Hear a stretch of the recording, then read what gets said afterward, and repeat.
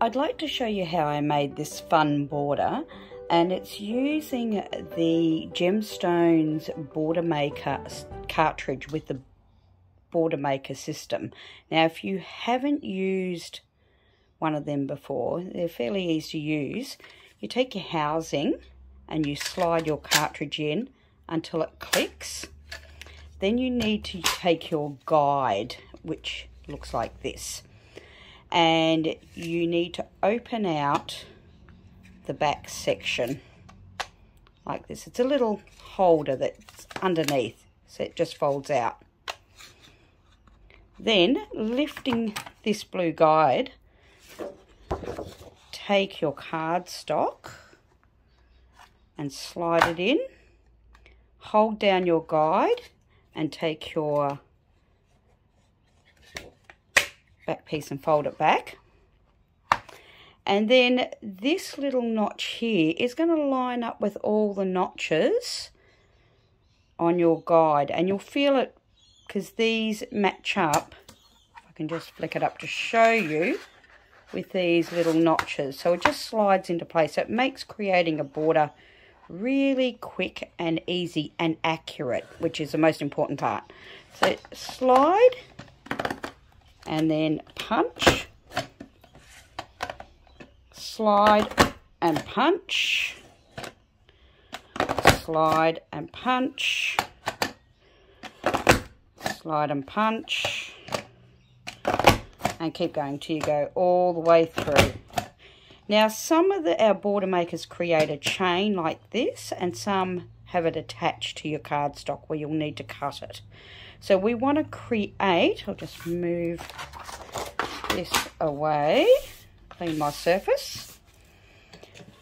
We will need to create two, and I did it in the platinum silver, and then two in a darker colour underneath to give it a shadow effect. Move all that away and clear my spot, which I have already punched out in advance for you. So the black. And what will happen is, using our repositionable tape runner, let me get the right way, we're going to adhere them just so you can see the black slightly underneath. So let me go ahead and do that for you.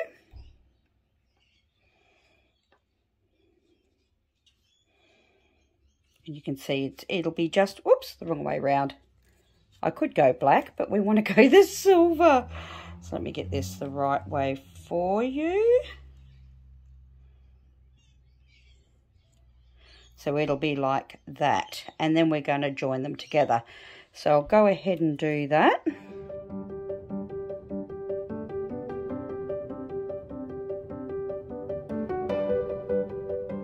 And you can see it just gives a really lovely shadow effect. We do our other side.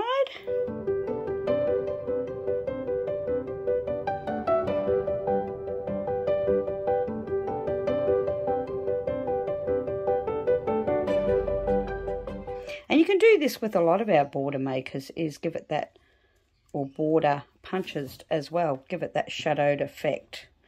So what we're now going to do to create the center, and you can see if I overlap them, you'll get this bow tie effect in the middle, and you can have them as far apart or as close as you'd like. So just a bit of tape runner,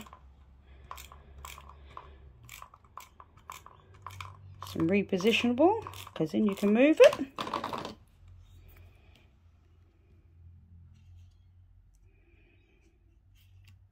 I think I'm going to have them about that far apart. Oop.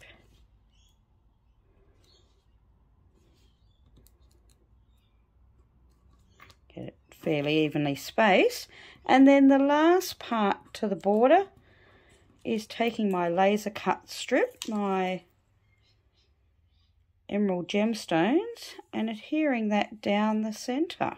And it's as easy as that. So I think it's a fairly simple but very effective border.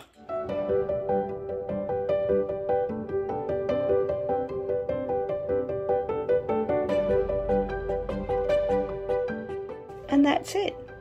Thank you.